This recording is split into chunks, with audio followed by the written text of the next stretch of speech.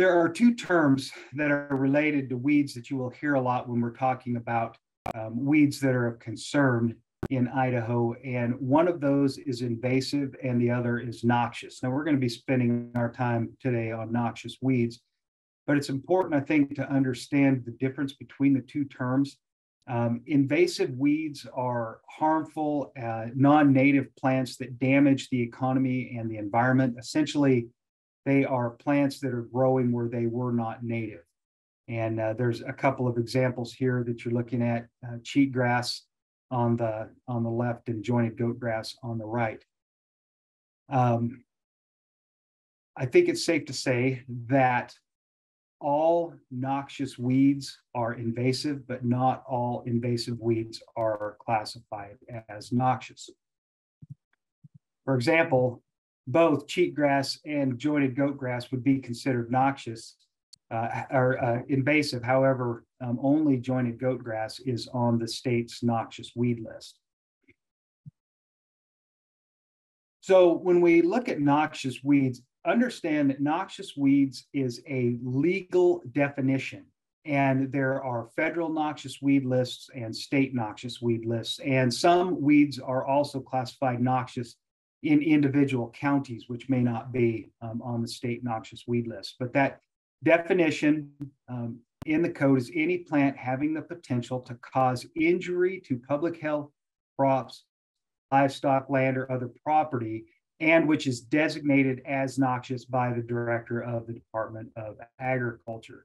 And so there's a couple of examples here that we're looking at. For example, Iberian star thistle. It's considered noxious because it's toxic to horses. And this is one of those that once it gets started, it can spread rapidly and be difficult to control. Another is Turkish thistle. This one is on the noxious weed list. This is an annual, and the first identification of this in North America was in Idaho in the Pittsburgh Landing area. And there's also a small patch across the river on the Oregon side in Hell's Canyon. Now, what that tells you, before I move on, when a weed that's never been found somewhere all of a sudden shows up, especially at a recreational area like that, that tells us that that was probably brought in from somewhere. And that's how those things kind of get started. And we'll talk about that as the days goes on. So what does Idaho law say is the landowner responsibility? And I think this is really important because I'm pretty well convinced that most landowners, if they are not involved in production agriculture, understand that the noxious weeds on their property is their legal responsibility to control. I see all over, I live in an acreage subdivision, and I see rush skeleton weed and diffuse and spotted knapweed that are kind of taking over, and people don't even seem to be concerned about it. So at any rate, Idaho code says that it shall be the duty and responsibility of all landowners to control noxious weeds on their land and property in accordance with this chapter, that's the Idaho code, and with rules promulgated by the director of the Department of Ag.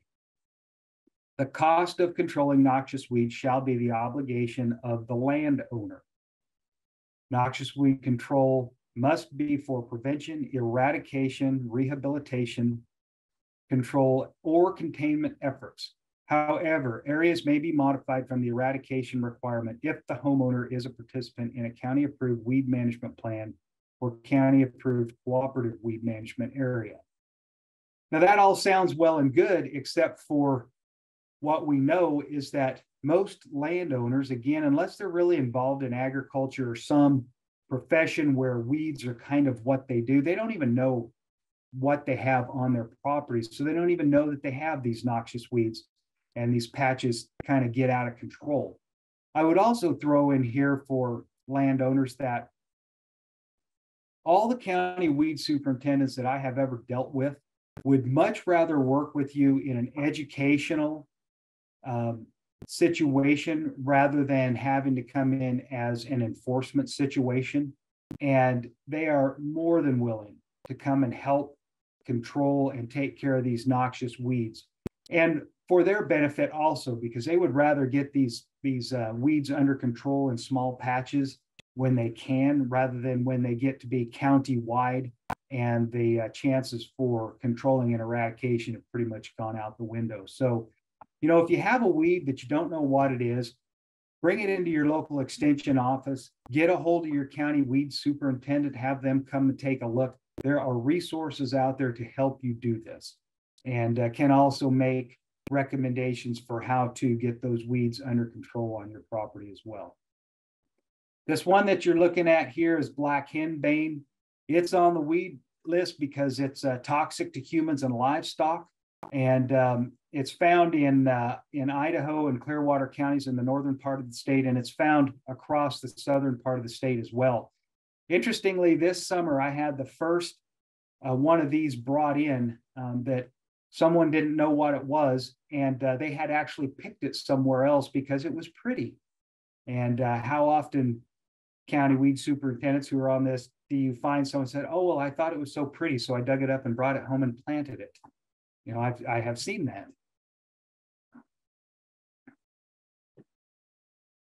So landowner and citizen duties continued. The landowner shall reimburse the county control authority for work done because of failure to comply with a 5-day notice as outlined in section 222405 of Idaho Code.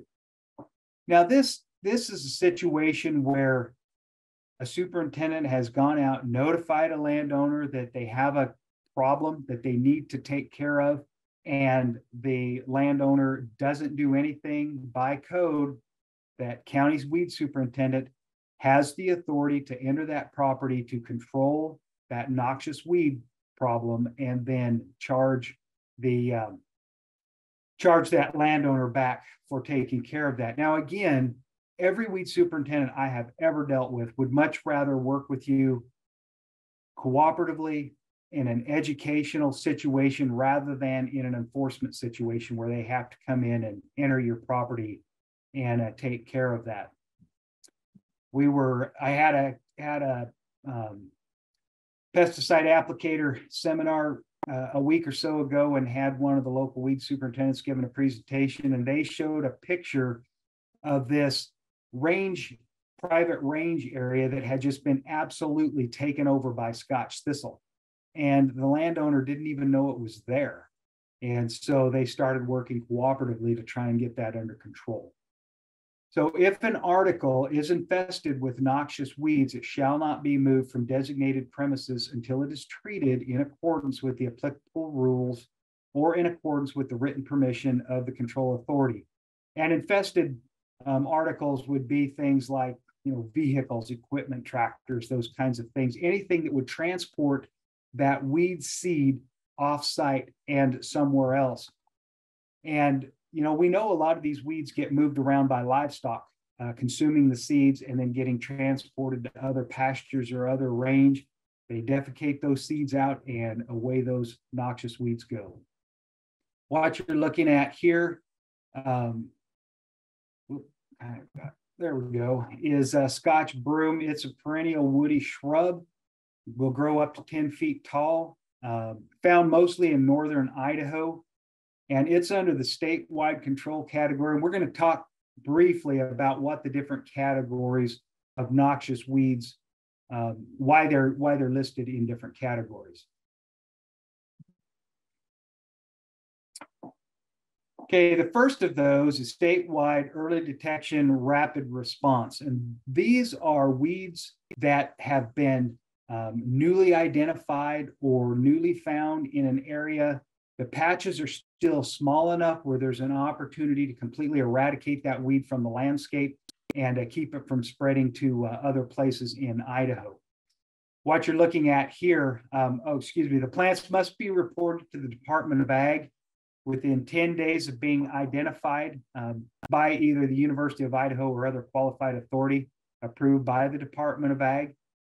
The eradication must begin in the same season they are found. In Idaho, there are 20 species on this list, 10 are aquatic and 10 are terrestrial, and those can be found at this link, which takes you to the Idaho invasive species website. This first one on the top here that you're looking at, Brazilian Elodia, this was introduced from aquariums, and people get tired of their fish, or their fish die and they don't know what to do with the aquarium. So they dump them in a pond, dump them in a creek, dump them in a lake, dump them in a river. And that's how we get these kinds of things introduced. This other one, tall hawkweed at the bottom, it's a perennial. And we do have some native hawkweeds in Idaho. Identification of the various hawkweeds becomes difficult, but these non-natives can take over rangeland, and they can reduce the grazing quality of those rangelands. And we've seen that with some other weeds as well.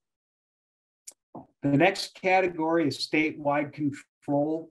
These are noxious weeds that already exist generally in several parks throughout the state, but they're not statewide yet. And in some areas, generally where they've been transported from one to the other, the patches of those weeds are still small enough. There's an opportunity to eradicate those. Chances of getting overall statewide control become slim, but there is a possibility with coordinated management on that. So here we're looking at Viper's bug loss at the top. That one has alkaloids that are toxic to horses and swine. It's a winter annual or a biennial. Interestingly, this year I had the first call on this one, and it was actually from a rancher in northern Nevada who had it, and they were looking for some control opportunity to get rid of it. And it was kind of one of those things, they didn't even know they had it, and they kind of rode back up into some distant pasture that they had and found that this was kind of taking off, and they wanted to get it controlled before it got away from them. And the other one there, buffalo burr on the bottom, that one is located in several places in both northern and southern Idaho. I have seen a couple of examples of it, but fortunately it's not too widespread, at least in a lot of areas here in southern Idaho where I've been. Okay, this next category, statewide containment. The idea is to try to at least contain some of these on here. I don't know. We'll talk about those. These exist pretty widespread throughout the state. Newer small infestations can be reduced or eliminated, but in general, the idea is to try to contain the known patches that are there. What you're looking at here, that top one there, oxeye daisy. I started my extension career up in Valley County, and this was a real problem in Valley County. It reduced the grazing quality and stocking rate of the private pastures, thus reducing the value of those pastures. And that one is a problem. Poison hemlock is located pretty much statewide, highly toxic plant. All parts of that plant are toxic. And I know situations where people have gone in and they've eradicated they've controlled the plant, sprayed it or killed it, and then they've come in and dug out ditches and exposed those roots, and livestock will graze on those roots. All parts of this plant are toxic and can cause some real problems. Spotted knapweed there in the bottom corner. It's a biennial. It spreads rapidly. My experience here in southern Idaho is it does very well coming in behind range fire. It and its buddy rush skeleton weed, which is not on here, seem to do really well behind fire, and they're difficult to control. And then the last one there, Scotch thistle, that one's pretty well widespread in southern Idaho. I think pretty well throughout northern Idaho as well, but of course I'm less familiar with northern Idaho. But this one will take over range and pastures. And what's interesting to me is it's, when it first appears, it's so easy to control, but people just seem to let it go until it becomes these huge patches that give county weed superintendents fits trying to control that stuff. And kind of getting close to the end here, there are prohibited genre, and these are plants which are not allowed in the state. And these will come in, sometimes these can come in through lawn and garden stores that bring in things, or other times they can come in contamination in birdseed and those types of things. So there may be species found in Idaho that are within the prohibited genre, and those populations must be controlled and eradicated. And again, if you see something that pops up on your property and you don't know what it is, get that thing identified, because these can be real problems. What you're looking at here are some species. These are all Fabaceae, and they're related to Scotch broom. And these are ones that we really don't want to get started within the state. So